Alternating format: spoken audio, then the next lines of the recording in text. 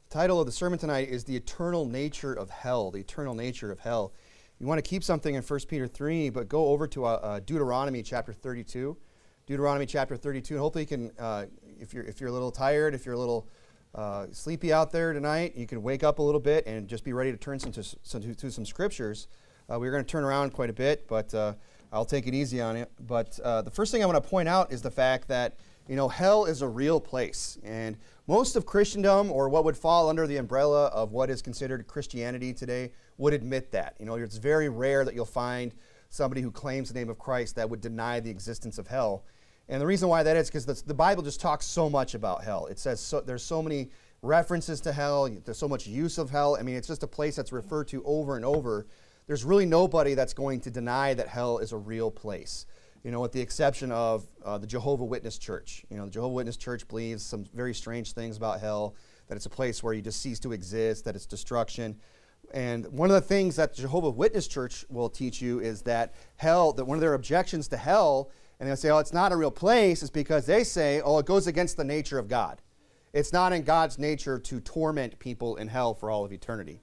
Well, that's just not biblical. You know, that is the nature of God. God is a God of wrath. God is a God of justice and indignation. And he does send people to hell, and they are tortured there forever. And that's why I'm going to get focused more on the fact that hell, not only is it a real place, it is also eternal. There is no escape from it. And you're there, if you went to Deuteronomy chapter 32, look at verse 22. It says, "For a fire is kindled in mine anger, and shall burn unto the lowest hell, and shall consume the earth with her increase, and set on fire the foundations of the mountains." So not only is hell a real place, but the Bible teaches us that it is kindled by God's anger. The reason why hell exists is so God, or the source of hell rather, is God's anger, his wrath being poured out. And it says there that it is kindled in mine anger, and shall burn unto the lowest hell. So, you know, sorry Jehovah's Witnesses, but you're wrong. Okay, hell is a real place. And it is a place of torment, and it does not go against the nature of God. In fact, it exists because of the very nature of God. The breath of the Lord kindles hell. Go over to Revelation chapter 14. Revelation chapter 14. In Isaiah chapter 30, the Bible says in verse 33, you're going to Revelation 14, "For Tophet is ordained of old, yea, for the king it is prepared, he hath made it deep and large. The pile thereof is fire and much wood. The breath of the Lord, like a stream of brimstone, doth kindle it." He's saying here that it is the breath of the Lord that, like a stream of brimstone, you know, you would think about lava flowing out of a volcano, like a stream of brimstone doth kindle it. It says that the breath of the Lord is like a stream of brimstone that kindles what? It kindles Tophet. And Tophet is a place that was in the valleys of the sons of Hinnom, which is often in Scripture a picture of or an allegory of hell. Okay, and again, so this is another reference, maybe a little bit more obscure, but that points us to the fact that not only is hell a real place, but that it is God himself who kindles hell. That it's not against his nature, that it's not like God made a mistake and went, oops, I didn't mean to make hell. He was very intentional in making hell. He kindles hell. It is his breath that makes it. It is his anger that fuels the very fires of hell. You're in Revelation chapter 14, look at verse 9. It says, "And the third angel followed him, saying with a loud voice, If any man worship the beast in his image, and receive his mark in his forehead or in his hand, the same shall drink of the wine of the wrath of God, which is poured out without mixture into the cup of his indignation. And he shall be tormented with fire and brimstone in the presence of the holy angels and in the presence of the Lamb." So he's talking, of course, in the end days, that those that receive the mark of the beast, either in the right hand or their forehead, that they are going to drink of the wrath which is poured out without mixture, meaning it's not diluted. It is the full weight of God's wrath into the cup of his indignation, his anger. "And he shall be tormented with fire and brimstone," again, a reference to hell, "and that it is done in the presence of his holy angels, and that it is done in the presence of the Lamb." So to sit there and say that hell goes against the very nature of God is blasphemous. To accuse God of somehow being wrong to have created a place like hell is wicked. In fact, God says, not only did I create it, that he's actually going to be there. Now, we can't understand with our carnal minds and with our limited understanding what exactly how that's going to play out, how you could be tormented in the presence of the Lamb, of the angels, and the presence of the Lamb in heaven. There's a lot to talk about that there. But the point being is this, is that, hell is real, God made it, and it is eternal. I want to talk to you tonight about the eternal nature of hell. Again, most people are going, even within Christendom, are going to admit that hell exists, because as we just read a few references, it's mentioned so much in Scripture. It's brought up over and over again. Very few people would deny it. But there is this tendency amongst those that would admit it's real. They'd say, yes, hell is a real place. There's no denying it. Then you get into this other false doctrine where they teach that somehow it can be escaped, that somehow people can go to hell and then get out of it later. And, they like to say that because it kind of soothes the conscience, doesn't it? It's kind of a reassuring to thought that, hey, maybe somebody went to hell, but you know what? They're going to get out later, and it's not going to be that bad. One of the worst things about hell is that there is no escape. Right. That's probably the most terrifying thing about it, is that once you're there for all of eternity, okay? And it's that way for a reason. Now, some people that teach that hell is escapable would be the Mormon Church and also the Catholic Church. They both teach that hell is not permanent. Now, notice there in Revelation chapter 14, verse 9, it says in verse 11, and the smoke of their torment, those that have been sent and are being that are being tormented with fire and brimstone in the presence of the angels, in the presence of the Lamb, the smoke of their torment ascendeth up for how long? Forever and ever. Now, if these people somehow could get out later, is that an accurate statement? To say, well, the smoke of their torment ascendeth up forever and ever. Look, if they could somehow get out, if there was an escape from hell, that would not be an accurate statement. They would have to read something like, the smoke of their torment ascendeth up, period. Or ascendeth up for a short time, or a long time. They could not say that it ascends up forever and ever if hell were not eternal in its nature. It says, they have no rest day or night who worship the beast in his image, and whosoever receiveth the mark of his name. So hell tonight is not only real, but it is also eternal in nature. Hell is an everlasting punishment. That's what the Bible teaches us. And if you would, go over to 2 Thessalonians chapter 3, 2 Thessalonians chapter number 3. Keep something again in 1 Peter 3 tonight. We'll be coming back, but go to 2 Peter chapter 3. This also is a false doctrine, to teach that somehow down the road people are going to escape hell. Hell is eternal. It cannot be escaped. That was what the Bible teaches. And we could go to a few references, perhaps, where Jesus taught in Mark 9, he, talking of hell, said, where their worm dieth not, and the fire is not quenched. It never goes out. And if thy foot offend thee, cut it off, for it is better for thee to enter halt into life, than having 2 feet to be cast into hell, into the fire that shall never be quenched. I mean, Jesus is warning, look, you don't want to go to hell because the fire there is never quenched. It is eternal. It will never end. Proverbs chapter 27, verse 20, the Bible says, hell and destruction are never full. They are never full, so the eyes of man are never satisfied. It says in Isaiah chapter 5, therefore hell hath enlarged herself and opened her mouth without measure. And their glory and their multitude and their pomp hath rejoiced and shall descend into it. So the Bible says that hell and destruction are never full. And it says that hell has enlarged herself, meaning that hell has made room for more people, right? Now, if hell is like this turnstile where people are coming and going, does it have to enlarge itself? Would it reach a point where you'd say, oh, now it's full, and now we have to get some people out of here? No, hell there is no filling it up, and it has enlarged itself. Look at 2 Thessalonians chapter 3. You say, well, that's kind of a reach there. That's a little bit of, you stretch it a little bit. Well, let's just read 2 Thessalonians chapter 3, verse 7, and see how long hell lasts for people that go there. It says in verse 7, and to you who are troubled, rest with us when the Lord Jesus shall be revealed from heaven with his mighty angels in flaming fire, taking vengeance on them that know not God, and that obey not the gospel of our Lord Jesus Christ. Now, what does it mean to obey the gospel? It means to believe it. It means that people that do not believe the gospel are going to be what? Verse 9, punished with everlasting destruction, who shall be punished with everlasting destruction from the presence of the Lord and from the glory of his power. So again, how long is this destruction that they're going to partake in? It's everlasting. If hell is temporary, that is not an accurate statement. You cannot say that they're going to be punished with everlasting destruction. Just as much as we would not say, that everlasting life has an end. We say that all the time out soul winning. Hey, how long is everlasting? We'll ask people. I give unto them everlasting life, and they shall never perish. He that believeth on me hath everlasting life. How long is everlasting? Oh, it lasts forever. It never ends. But we can't turn around then and say, well, that's not a proper way to interpret, 2 Thessalonians 3. When it says everlasting there, it means temporary. No, friend, it's everlasting destruction. Hell, one of the most terrifying things about it is the fact that it never ends for those that go there. Mormons in particular are the ones I want to look at tonight, and the Mormon church teach that people in hell will be given a second chance. And, and a lot of times today, when we out door knocking, we'll go into these Mormon neighborhoods. And a lot of times you can tell if somebody's a Mormon without them even saying it, just by some of the things that they'll say at the door. And I was talking to a young lady just recently, and my inclination was, I think this young lady is a Mormon. And sure enough, as I started to pin her down about hell and sin, and she began to say things like, well, yeah, people go there, but they can work out.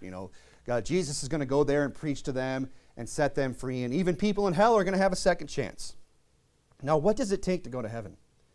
It requires faith, right? That we are saved by grace through faith. It's by what we believe. Now, does it take much faith to believe in God when you're in hell? Do you think there's going to be anybody in hell going, I still don't know if this is real? I don't know if God exists. No, they're going to know the instant they end up there, everything the Bible said is true. That's going to require zero faith on their part. So how is it that they're then going to be able to go to heaven when it doesn't require any faith at all on their part? It's not going to happen. That's a false doctrine.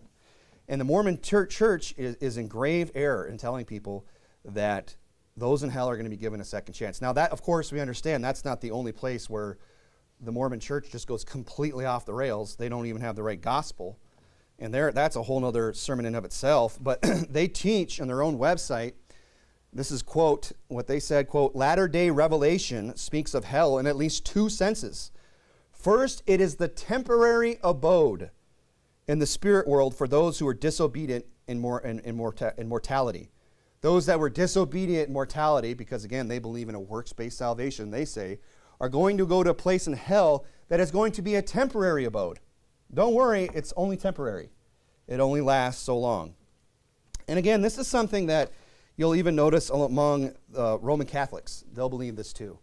And I worked around Roman Catholics. I haven't studied a lot of their doctrine, but I know enough to know that this is something that they believe, that they'll go to hell and they will pay for their sins in hell. They'll burn off their sins, so to speak. Right? And they believe that. And I've even known Catholics that'll say, well, I know I'm living a wicked life, but you know what? I'll just burn it off in hell anyway and go to heaven. And that's a crazy thought to even think. I mean, even if you believe that, you would probably think you would want to minimize your time in hell as much as possible because it's so horrible. But I've even known them, they think, oh, I'm just going to go out and just commit all this sin and just do that, and then I'll just burn it off in hell and I'll go to heaven and everything will be fine. I know it's wicked, but I'm willing to pay for it. I'm willing to pay the price because they think it's temporary. It's going to be quite a shock when they find out it's not, that they've been lied to, that the Catholic Church has been lying to them and telling them, oh, you can just work that off later. They'll even, when they get around, I remember I worked with one guy. He said, oh, I got to get going on Sunday and give confession, so I'm going to live it up on Saturday. He's talking about all the sin he's going to get involved in, and I'll just confess that on Sunday. And and I'm not doing that to just mock them. I'm not just doing that to ridicule people in that. I'm trying to direct this at the churches themselves. We should feel pity. We should feel remorse for people who believe that, because it's going to be a very rude awakening one day when they wake up and realize that they've been lied to. Okay, and a lot of people, unfortunately, have been duped into these false religions and told, hey, yeah, hell's a real place, but it's temporary. It's not that bad. And you can get out of it eventually. So it says here, that it is a temporary abode for those that were disobedient in mortality. In this sense, hell has an end. That's what the Mormon church is teaching their people today. The spirits there will be taught the gospel, and sometimes following their repentance, they will be resurrected to a degree of glory of which they are worthy.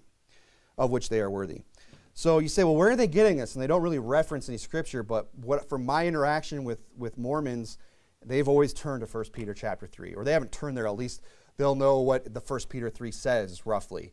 And this is what they'll cite to build up this false doctrine.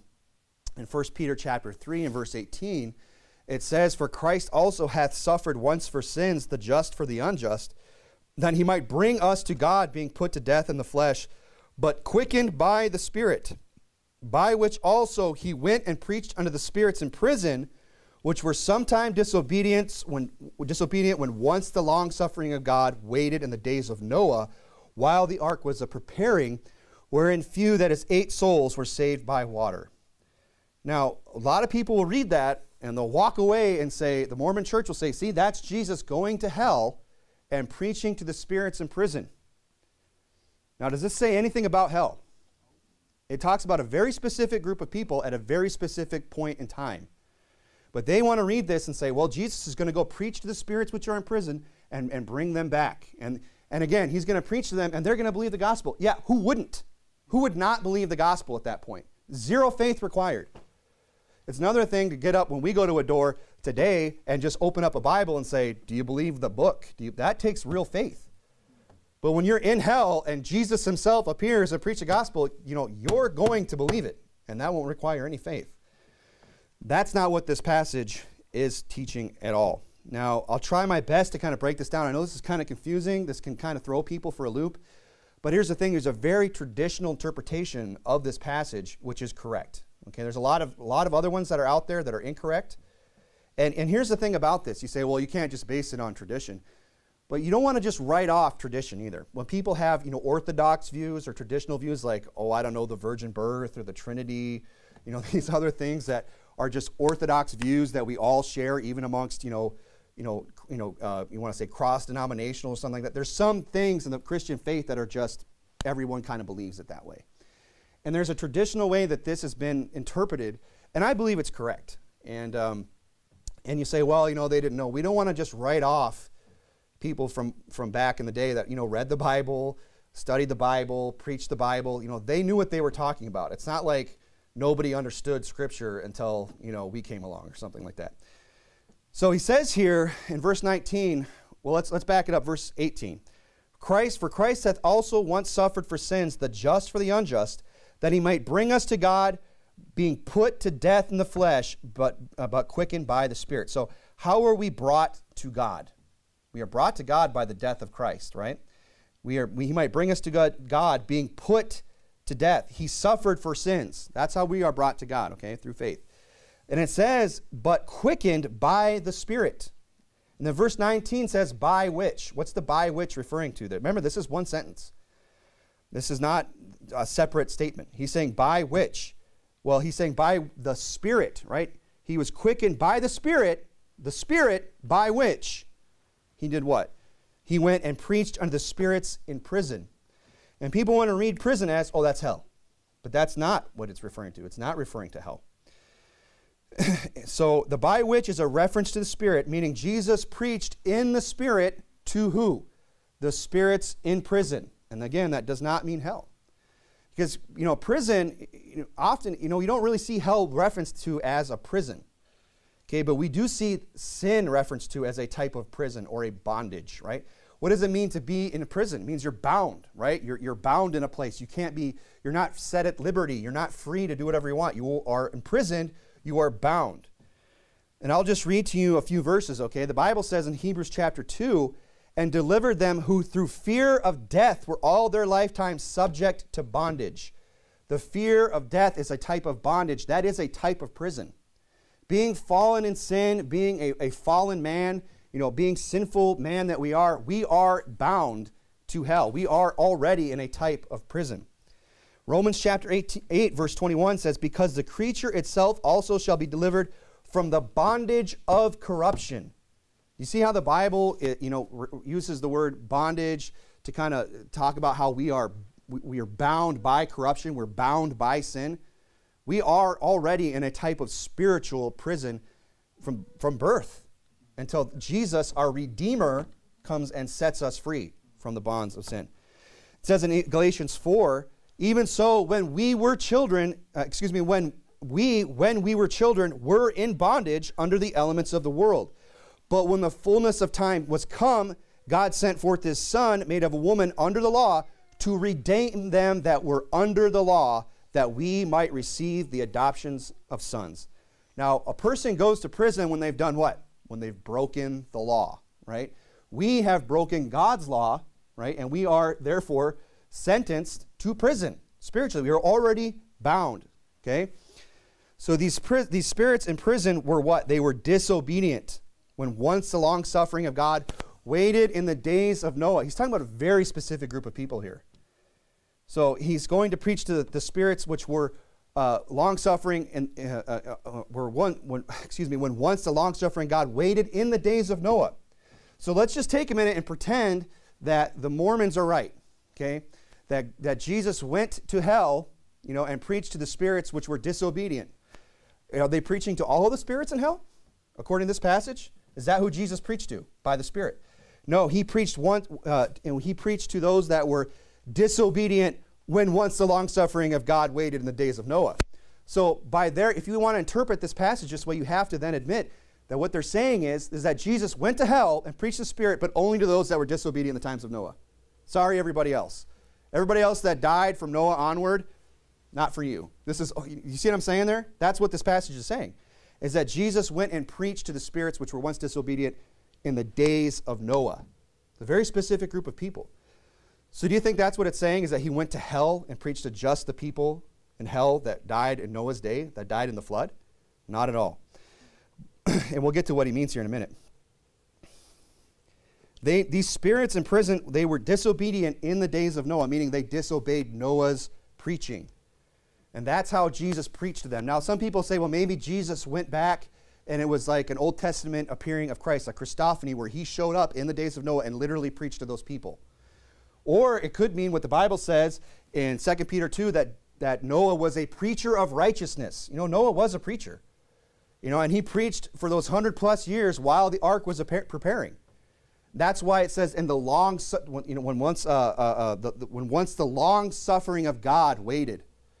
He said there's going to be a flood, the rain's coming, you need to get on the ark, and you know what? That was the long suffering of God. And that was when Jesus preached to these people through a preacher of righteousness named Noah. Okay? That's, I believe, the proper interpretation of this passage. And here's another thing. You say, well, I don't know about the prison thing. But think about it. If you're living in Noah's day, whether you realize it or not, you are in a type of prison in the sense that there's no escaping the flood. There's no escape. They are on a planet that is going to be absolutely drowned in water. And anyone that's not on the ark is a goner. So you can kind of see again how that is a reference to a type of prison, isn't it? It doesn't necessarily mean hell. Now, is hell a type of prison? Sure.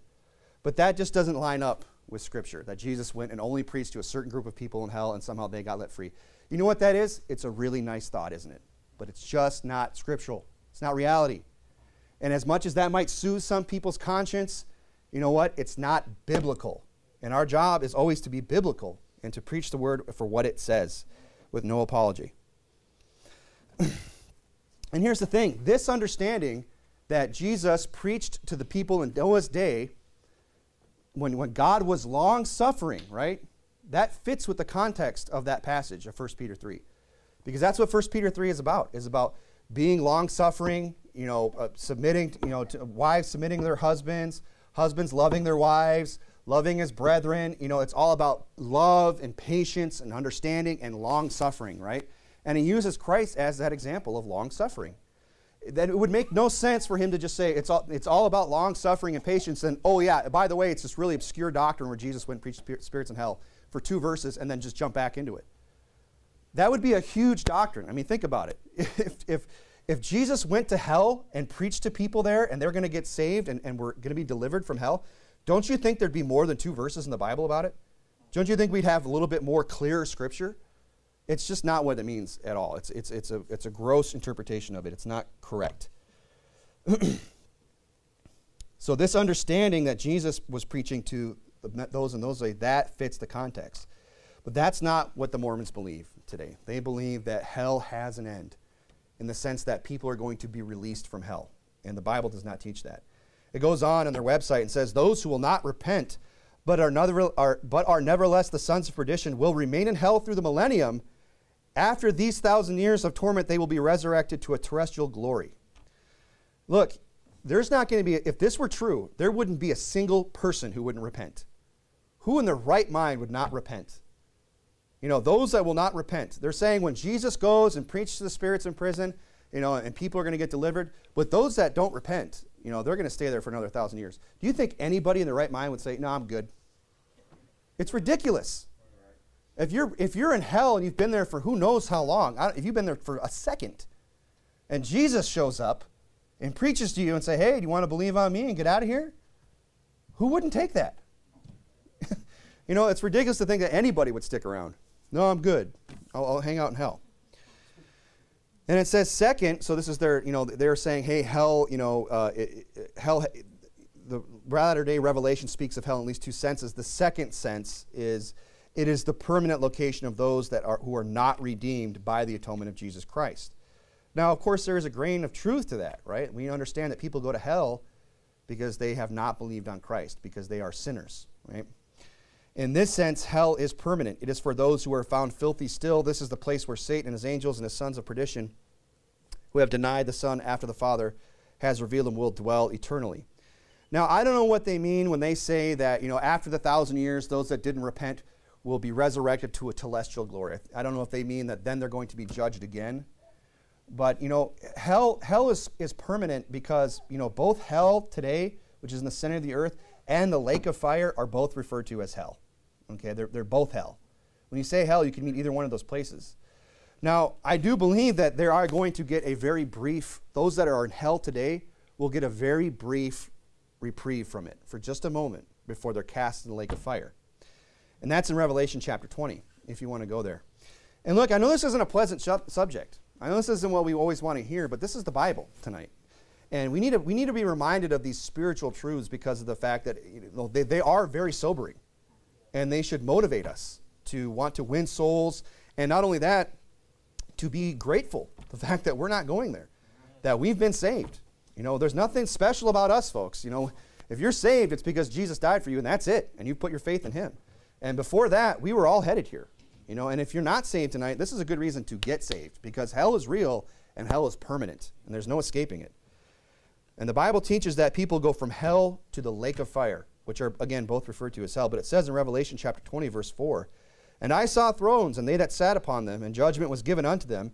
And I saw the souls of them that were beheaded for the witness of Jesus and for the word of God, and which had not worshipped the beast, neither his image, neither had received the mark upon their foreheads or in their hands. And they lived and reigned with Christ 1,000 years. But the rest of the dead lived not again until the 1,000 years were finished. This is the first resurrection.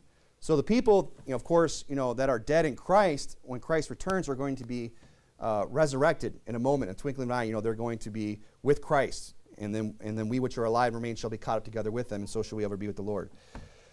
But the rest of the dead, those that died without Christ, are going to stay in hell for 1,000 years.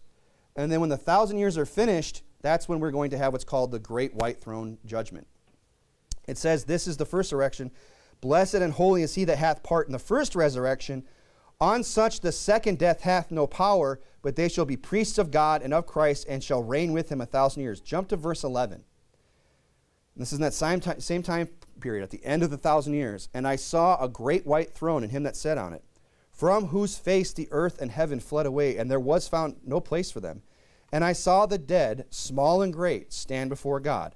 And the books were opened, and another book was opened, which is the book of life. And the dead were judged out of those things which were written in the books according to their works. So this is talking about the people that are then resurrected out of hell. And what are they judged by? They're judged by their works.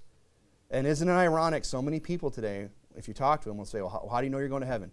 By being a good person, by keeping the commandments, by doing what? By doing works. And unfortunately, those are going to be the very things that condemn them. They're going to be judged by their works because, you know, there's going to be there's a lot of bad things that people do too. We all commit sin. And you can't balance. It's not like you can tip the scale in your favor or something like that. We all understand that. Verse 13, it says, and the sea gave up the dead which were in it, and death and hell delivered up the dead which were in them. And they were judged every man according to their works. And death and hell were cast into the lake of fire. This is the second death. And whosoever was not found written in the book of life was cast into the lake of fire. And here's the thing about that. You know, I really want to focus in on those last few verses where it says, and death and hell were cast into the lake of fire. So you're talking about a group of people that have been in hell for 1,000 years. at least. You know, if they died at the beginning of the millennial reign, if they died at the second coming of Christ, you know they've been there at least 1,000 years. But there's people that have been there over 2,000 years. There's been people there that have been there since, you know, the beginning of time, that have been there over 6,000 years. There's been people in hell this entire time, in torment. And they've been there for all this time. That's a long time. And then the Bible teaches that they're going to be resurrected at the great white throne. And I've heard other interpretations, and I'm not, you know, maybe they're right, but some people say that somehow when they're standing before God, that they'll still be on fire, that they'll still be in that torment. I personally don't believe that. I believe that they are going to have a moment's reprieve to stand before God, to have their senses, to understand what's going on, and then to be judged out of the books that are opened, and to be found guilty. And look, every knee shall bow, and every tongue shall confess that Jesus Christ is Lord, to the glory of God in that day. Amen. You know, you can do it now, or you can do it then at the great white throne. And, you know, they're going to say the same thing, and they're going to say the same thing that Peter said when Jesus came. Depart from me, Lord, for I am a sinful man. There won't be any denying the fact that they're a sinner. There won't be any denying the fact that God is righteous, and they will confess that Jesus Christ is Lord. And they'll have to say to themselves, and they'll understand on that day that God is right, and that they deserve to be where they were. But here's the thing. It says they were cast in the lake of fire. You know, I believe they're gonna be shown everything. They're going to be found guilty. It's going to be indisputable. They won't have anything to say back. There won't be any pleading. The knee will bow. The tongue will confess. And as much as they're going to want to stay, they're going to be cast into that lake of fire. So yeah, hell might not be eternal in the sense that, you know, the physical location, the center of the earth, stops for a moment and then is cast into the lake of fire, the outer darkness. But it's still hell. It's still torment. It's still, you know, this terrible place. And they're going to stand there before God, and they're going to be cast in the lake of fire. You know why it says cast? Because he's not just going to say, all right, go over there. Okay, then go to the lake of fire now. They're going to have to be drug over there, kicking and screaming, and cast in the lake of fire.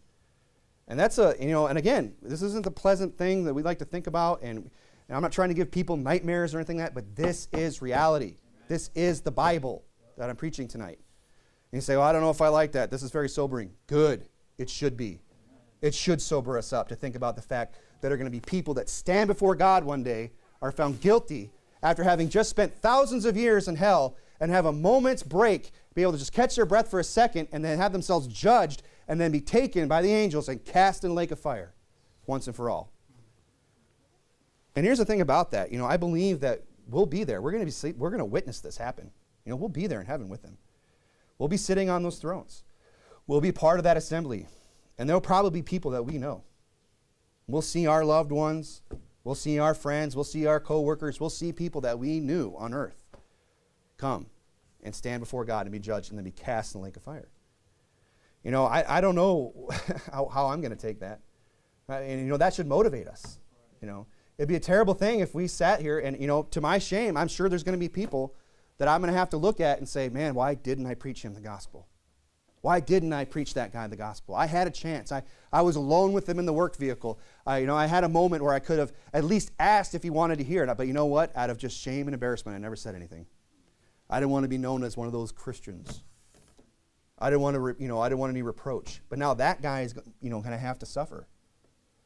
You know, that's a heavy burden to bear. And that's why the Bible says that God shall wipe away all tears. It might not just be tears of sorrow. It might be tears of shame and guilt that we feel for our part, the things that when we dropped the ball and didn't preach the gospel. We'll say, God's the one casting him to hell. Yeah, but God's the one that came and sacrificed his own son. God's the one that came and bled and died and lived a righteous life and did all the hard work. All he wants us to do is just tell him. That's it. Can you at least just do that and tell them so that you don't have to see that happen someday to somebody you love? Be cast in the lake of fire?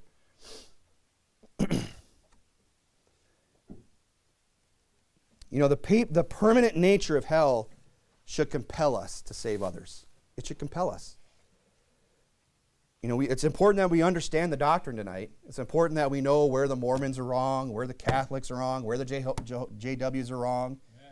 That's good. But you know, more than that, rather than just being biblically sound and having the right doctrine, we should do something with it. It should compel us to go out and reach the lost with the gospel. The Bible says, and if you would, go over to Proverbs 15. It'll be a quick sermon tonight, but Go to Proverbs 15. We'll close there. The Bible says in Jude, and if some have compassion, making a difference, and others save with fear, pulling them out of the fire, hating even the garment spotted by the flesh. You know, there's some people we should save with fear. You know, that's not what the Mormon Church is doing tonight. That's not what the Roman Catholic Church is doing tonight. You know, that's not what they're doing when they say, oh, hell's not permanent. They're taking the fear out of it. They're saying, oh, it's bad. I mean, if you can avoid it, by all means, pray the rosary, you know, keep the sacraments, you know, do whatever learn the handshakes or whatever the Mormons do. I don't know. It's, you know, nobody knows because they do it all behind closed doors, whatever weird stuff they get into. Do all their mumbo jumbo. If you can find time to fit it in your busy schedule, you know, at least shorten that time in hell up as much as you can. What are you doing when you do that? When you take the eternal nature of hell away from it, you take away the fear. Because look, it's scary, right? It's frightening to think about being in hell, being tormented, you know, in a bottomless pit where there's no up or down or left or right, with all these other wicked people who are just being punished. I mean, you know, it's not just going to be your unsaved neighbor. It's going to be all the reprobates and everybody else that's hated God that through all the thousands of years. You're going to be there. That's going to be your company. That's who you're going to be rubbing shoulders with. It's a terrifying thing, but the most terrifying thing of all is the fact that once you're there, you never get out. That's the most terrifying thing. And if some would save them with fear, pulling them out of the fire. Well, that sounds scary. It's supposed to be. You know, the hell should scare the sinner to Christ. God made it so terrifying that they would go running in the other direction. Save me. And you know what? Jesus is there with open arms. I'll save you. I've done everything and there needs to be done. And here's the thing, you know, we don't like to be reminded of sermons like this, you know, and I'll be perfectly honest, I'm not a big fan of preaching it, but it needs to be preached. You know, I went through the sermons, I said, have I preached this down here? You know what, I hadn't. I'm sure I've talked about hell, but I don't think I've ever preached a sermon on hell from this pulpit. And we think, oh, you know, I don't really want to preach that. It's not a very pleasant topic to start out your week. You know, it's not a very pleasant topic for us to dwell on, to think about, but it's one we need to think about. And as much as we might not like it, I want us to consider the fact that God sees it all the time. Look, if it bothers you, don't you think it bothers God? The Bible says that He made hell for the devil and his angels. That was the original intent. But when man fell, God being a righteous God has to punish sin, and that's how He punishes sin. You know, and we say, well, that's not fair, but who are we to reply against God? Who are we to say, well, you shouldn't do it that way? Isn't there another way? Can you at least make it, you know, can you at least make a way out? Let's just change things in His Word and just see if we can twist passages like 1 Peter 3 and make it say something that's a little bit more soothing to us. But here's the thing, the Bible says that hell is naked before Him, and destruction hath no covering. You know, we don't often think about hell like we are tonight, probably. We probably don't sit and dwell on the fact that hell is this terrible place and that it never ends, and that one day the people that are there are going to be judged by God and then cast in a lake of fire for all eternity. We probably don't dwell on that thought because it's not a very present one. But Bible says that hell is naked before God, that it hath no covering. That God sees hell every single day. And He sees people going into hell every single day. You know, the people is estimated like every 4 seconds someone dies. Just every 4 seconds some other soul is just slipping off into eternity. Every 4 seconds, just someone dying. How many of those people do you think knew Christ? Just every 4 seconds, another soul just, and God sees it. We don't think about it very often, but God sees it just over and over again, all day, every day, month after month, week after week. Hell hath no covering. And God just sees it as like this just, I mean, imagine what it is to Him. Just this flood of souls just pouring off over into eternity, into hell. So before we go, I don't know about that, you know, just consider that God sees it every day. And it's not like God is calloused. It's not like God is cold-hearted. It's not like God doesn't care. God does care. Look at Proverbs chapter 15, verse 11. It says, hell and destruction are before the Lord. Hell and destruction are before Him. They're open. They're naked. It has no covering. How much more the hearts of the children of men? How much more the hearts of the children of men? Hell and destruction are before the eyes of the Lord. And He sees everybody dying and going there. How much more the hearts of the children of men? As much as He sees that, He sees the hearts of men. He sees the sons of man, and He says, I want to save them. And He did, and you know what He did? He sent His Son to do that. And he's done everything that he needed to do on his part to save everyone. And he's not willing that any should perish, but that all should come to repentance. He is the Savior of all men, especially of those that believe. He's done everything, and all he's asking us is just go. Just go and tell him. Go, and you know what? Tell him about the permanent nature of hell. Don't sugarcoat it. Don't warn the sinner. Hell is real. It's permanent. Tell the deceived Mormon at the door, no, that's wrong. That's not what 1 Peter 3 teaches. Here's why. And you believe in a false gospel. And I'm not saying in a haughty way. I'm saying in a humble way. I'm saying in a way that desires to see them as God sees them, as another soul for whom he died. You know, the permanent nature of hell should compel the lost to get saved. But how should they hear without a preacher? And how should they preach except they be sent? You know, telling people, and here's the thing, you know, why is this important? Why is it important we understand the eternal nature of hell tonight? Because if you tell people that hell is not permanent, they'll take that deal. They'll take it. They'll say, well, then I won't believe on Christ. You know what? If it's not permanent, you know, I'll believe on him when I get there. And I'll just, you know, have my fun, whatever that means, and just live my wicked life and just fulfill the lust of the flesh. And I'll deal with my sin, you know, and I'll go to hell, and then I'll believe on Christ there, and I'll go to heaven. But if we go around telling people that they can get out of hell later, they're going to take you up on that. But if we go to them and say, look, hell's permanent, that you have this one life to believe on Christ, and that's it, and you could die tomorrow. No one's guaranteed tomorrow. You know not what a day we shall bring forth. If we told people that, you know what we'd be doing? That would be the compassionate thing to do. And we would be saving them with fear, pulling them out of the fire, that eternal fire, which is hell. Let's go ahead and pray.